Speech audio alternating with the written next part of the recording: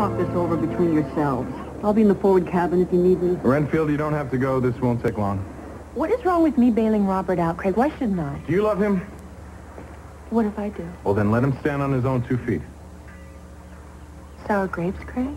Look, I'm just being practical. Robert got himself into this mess. He's capable of getting himself out of it. Then why are you working so hard to help him? Business. He owes me money. That's the Craig that we know. Always looking out for number one. Somehow I expected something different. I'm going to be in touch with you, Renfield.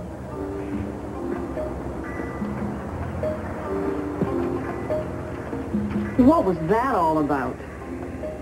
It's called moving on. Sometimes you just